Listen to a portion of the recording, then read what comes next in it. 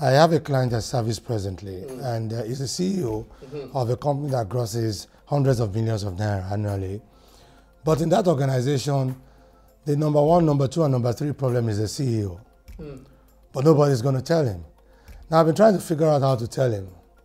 And I saw the opportunity in beginning by asking him, sir, who are you accountable to? He said, I have a board. I said, I've attended your board meeting because I requested to attend his board meeting. And I still see that your board people are not so much people who challenge you, who put you on the spot. Who are you accountable to? As Africans, especially accomplished Africans, we don't see a need to be accountable to any individual or professional body somewhere. So it's a very good thing that you've touched on this for us in this episode.